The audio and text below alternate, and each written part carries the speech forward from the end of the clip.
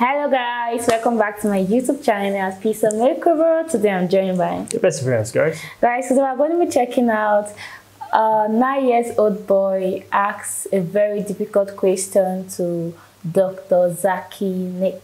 I wonder what the question will be about though. When I saw this on YouTube, I was like, I really want to see this. I want to know what the conversation is going to be about. So without further ado, let's get started. My name is David. I'm studying in 6th standard. My question is, why non-Muslim children are not allowing in your school to join? They can learn Arabic and become Muslims also. They can learn Arabic and become Muslims also. Alhamdulillah. Young brother David, age 9 years old, asking the question, why are non-Muslim children not allowed to enter your school so that they can learn Arabic and they can accept Islam? Brother asked a very difficult question to me, one of the most difficult questions. Brother, our school, Islamic International School, it's a school that is mainly talking about the formal education and Islamic education. We don't want to make our school as a conversion center because children entering at a very small age, we don't want people to say that Zakir is enrolling people of 6 years old and 9 years old and forcing them to accept Islam. What we would like to say that if your parents are convinced about the faith of this religion and if they want to put you in this school, we have no problem. But a child himself comes, may Allah give you hidayah, I can pray.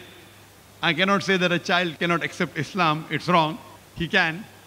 But what I would like to say, that if your parents come and if they're ready to follow the rules and regulation of the school, then we have no problem in accepting you.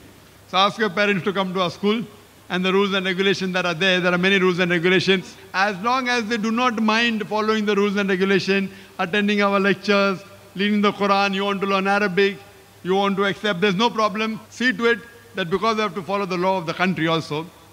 Ask your parents, let them come, let them interact with the management, and if they agree with the rules and regulations, inshallah, I'm sure there will not be any problem, especially you, brother, because I've asked the question.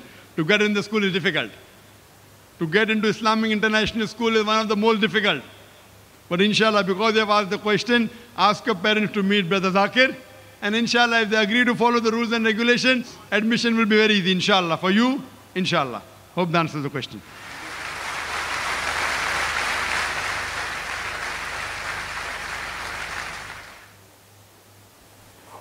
Wow. So this is the first time I'm agreeing with this man.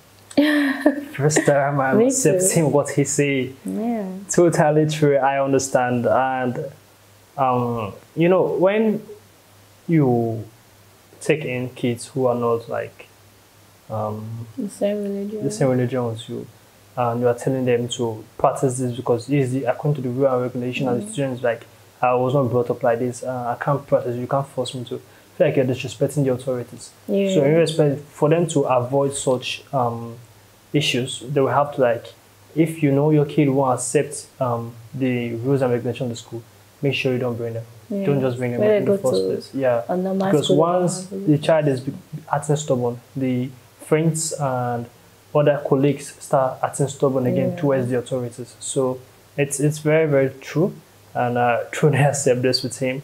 But it's also a very nice way to get people to come to your religion, because I attended a Catholic school. I'm not a Catholic, a Pentecostal. So me attending Catholic school, I was able to learn some things from Catholics. So the sermon, how they by 12 they are going to pray, by 6 they're also going to pray. I was trying, like, I was observing them. I was also learning and loving it in some way. When they would kneel down, oh my Father, to also can I pray. So I was kind of like getting used to it. I'm like, wow, this is another kind of like experience in life you have to like go through and see how these other people, how they act like. So him saying such, I truly accept it, because Islam is different from Catholic and Pentecostal, because their doctrine is way, way different in some certain way, that they don't believe in that Jesus Christ died for our sins. They don't believe in the Holy Spirit.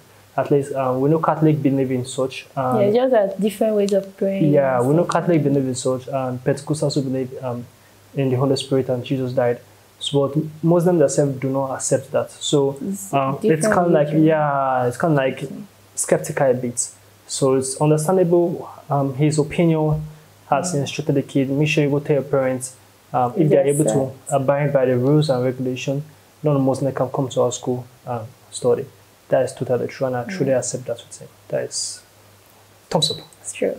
Because when you go to a school that is found by a religion or by a church or by a mosque, you definitely have to do what they are doing, because it's their own school, it's their own understanding. So you can't be a Christian and someone is around you, you won't preach to them about God, or you won't preach to them about Jesus Christ. So it's what they believe, that's what they will give out. So it's very understanding for him to say that, talk to your parents, because if he's just to bring the boy in, like, the boy is not even legal to make his own decisions. So if it's to bring the boy in, it's more like you are going to take little children to convert them to your religion, and it will give you a bad name also. Because, and the truth is that is not his intention anyways, because the children want to join, the children want to learn Arabic, they want to join their fellow mates to be reading the Quran. So it's very understandable.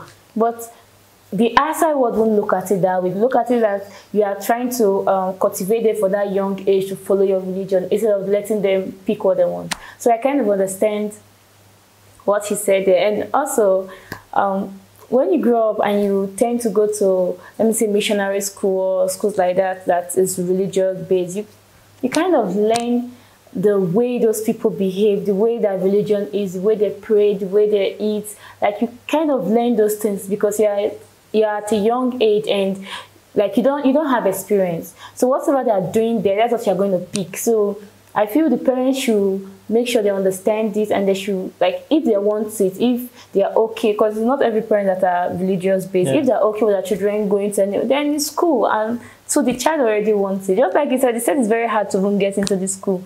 But just for the fact that the guy asks a question, like, if his parents accept, then they'll give him admission. I really love his answers. I enjoyed the video, and the child was really brave for coming up to him. So guys, please let us know what you think about our reaction. Please make sure to like, subscribe, and share our videos. We'll see you on the next one.